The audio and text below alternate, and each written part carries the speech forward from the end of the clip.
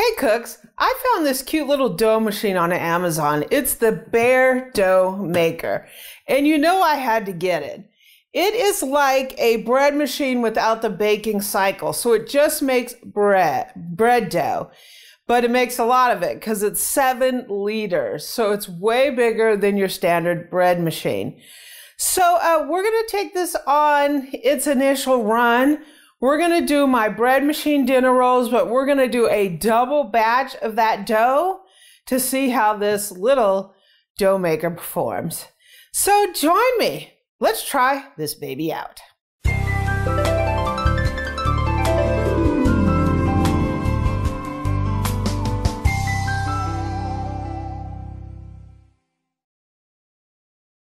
So I was on Amazon and I saw this little dough maker. I've seen these before, but I've never really seen them available in the US.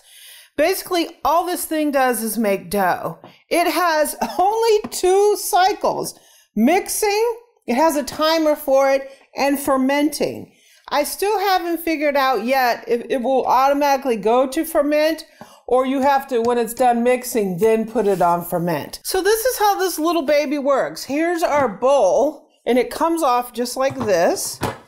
It has a lid with a hole in it where you can add ingredients in here, similar to a lot of other kind of mixers that we see. You just twist off the lid, and here is the inside of the bowl. So this is our dough hook. This thing is huge compared to a bread machine. So we're gonna see how this is going to work. So let me grab my ingredients and I'll be right back. So you can find this recipe out on my website.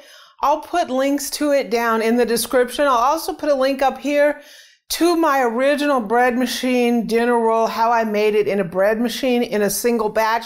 We're doing a double batch. So all I'm doing is doubling everything.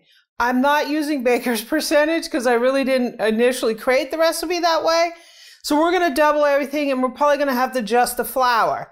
One of the things when you do that is you want to start overly sticky and put flour in. It's easier to get that to incorporate as opposed to having a really stiff dough and trying to get water in it, because water just kind of sloshes around. It takes a while for it to actually get mixed into the dough. So we're going to be watching how that goes, and this is just, you just learn this the more you make bread.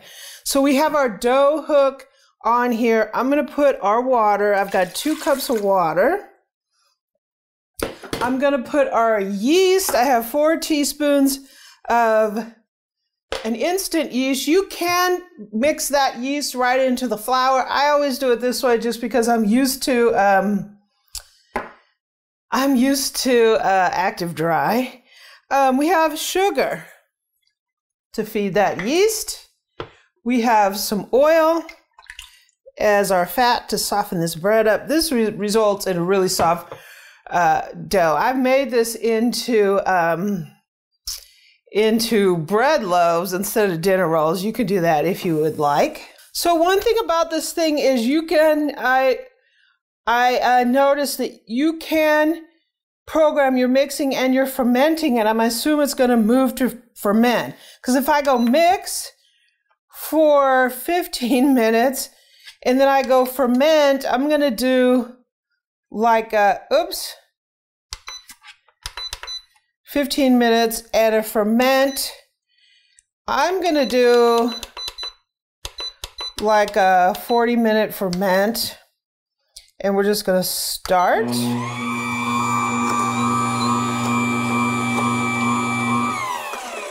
And this has an intermittent kneading, so it's going to go and stop and go and stop. My bread machine starts out that way, but then it just goes without stopping. This one is intermittent the whole time. Okay, so let's put our flour in. And I'm just going to watch this because I didn't calculate this based on percentages. So, like any dough, you're going to have to adjust it somewhat, but I don't want it to get overly stiff.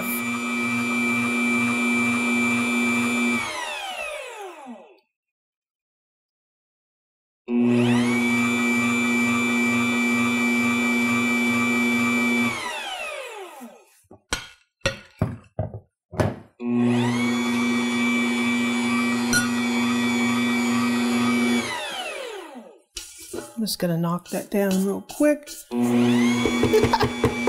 that fast.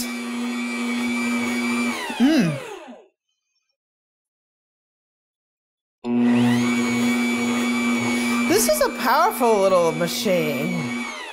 So we're starting to get a soft dough ball.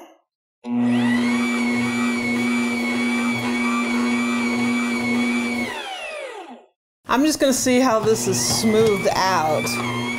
Oh, it looks really good.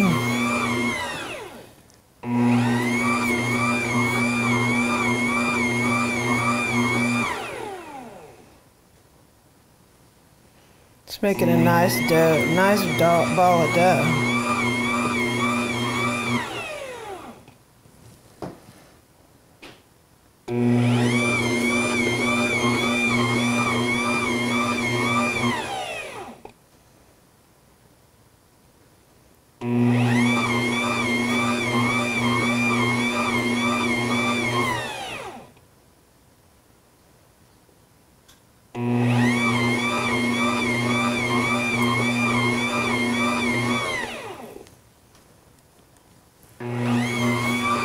So there's about 8 minutes left on this cycle, so we're gonna let this go and then we'll see when it switches over to ferment.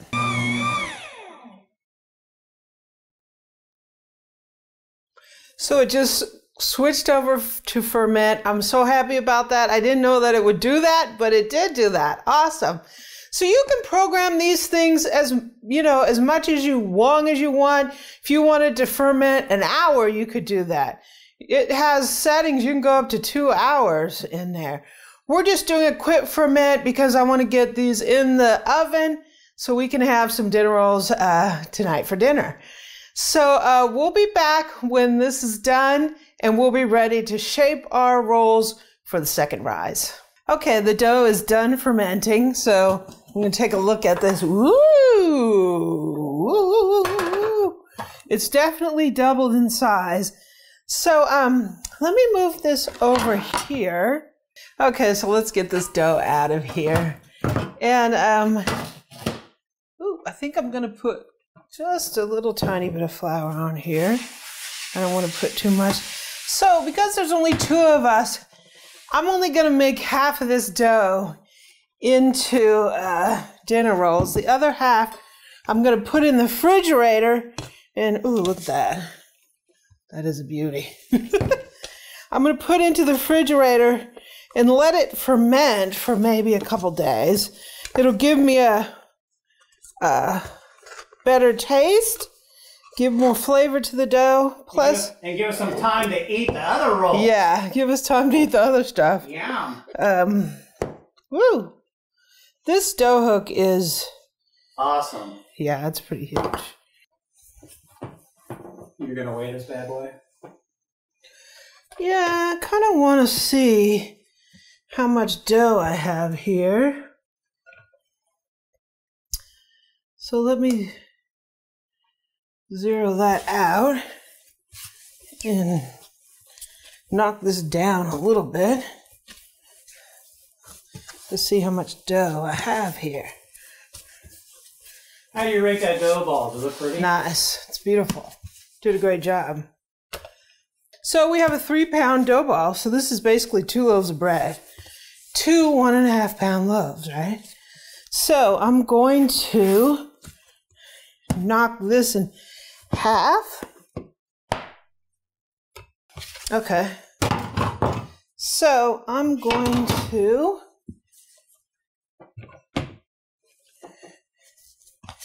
give me a little tiny knead here. And give us, just round it out. It'll give you a nice and smooth dough ball. I'm going to take this, stick this dough into this Ziploc, and I'm going to close it up. And I'm going to put this in the refrigerator. And it's just going to ferment in there. It's going to do a slow rise. And in 2 days, I'll take it out, let it come to room temperature. I'll shape it into probably a loaf of bread and then let it rise and bake it off. So we have some bread for this week. And then here we have our dough for the rolls. So dinner rolls are about 2 ounces each. So you don't have to weigh them out, but it gives you more consistent rolls.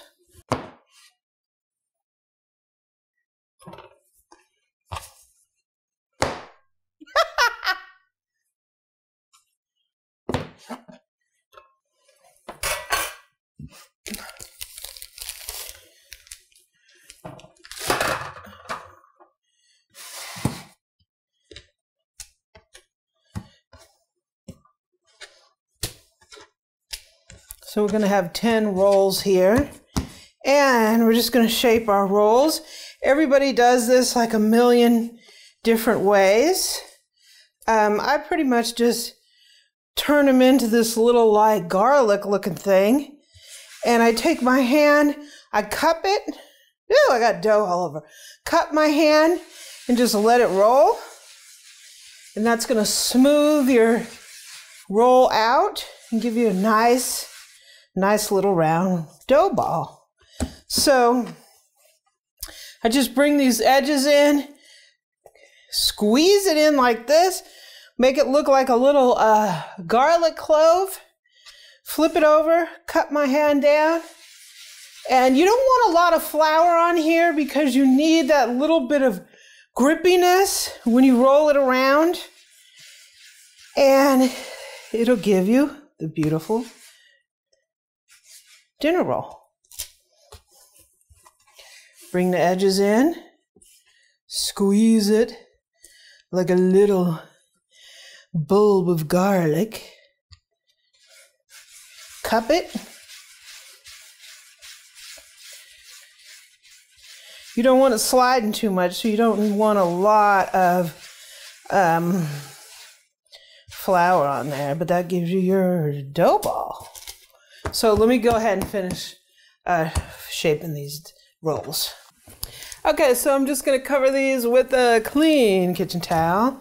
I had a few too many for this pan, so I put those on there. And these are going to rise for maybe 30-40 minutes again, and we'll be back to bake them.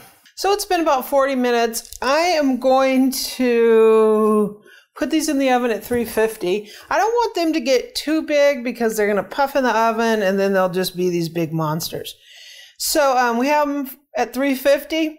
About 5 minutes before they're done, I'm going to brush them with butter to give them that taste, right? So when that happens, we'll be back. Looks like our Bear dinner rolls look pretty fantastic. So I buttered them just before maybe 5 minutes before I took them out.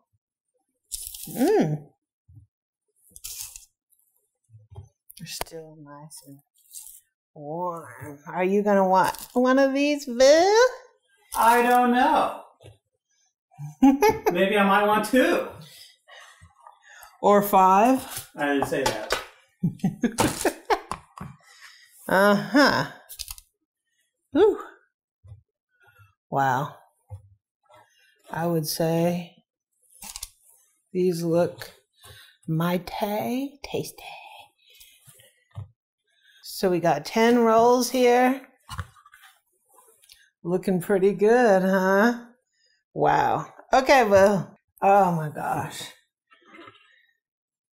I think Boo is ready to have one. So let me get this one right here. So here's our roll. I'm going to go ahead and tear it open. Oh, it's nice and soft. Look at the inside. Get a little butter on there, or a lot of butter. Come on over, Boo. Oh, you got some static, Boo. I can't hear you very well. I'm going to have to come over here and see what's causing it. Uh-huh. Homemade dinner. Oh, my pretty.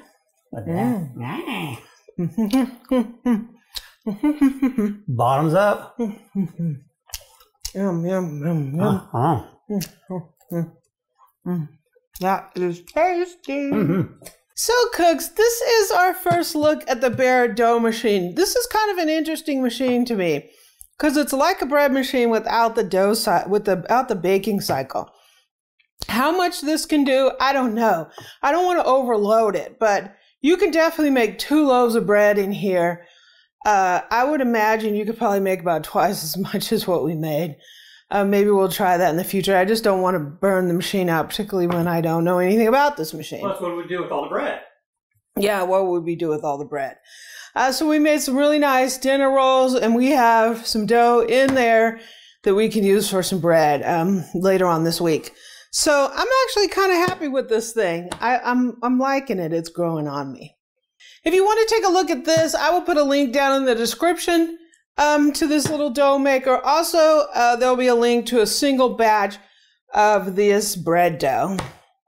You can obviously make it in a regular mixer or in a bread machine. So cooks, if you like this kind of recipe, if you love stand mixers and dough machines, if you love to make bread or you want to learn to make bread, go ahead and hit that subscribe button below and hit that bell so you'll get notified of our uploads.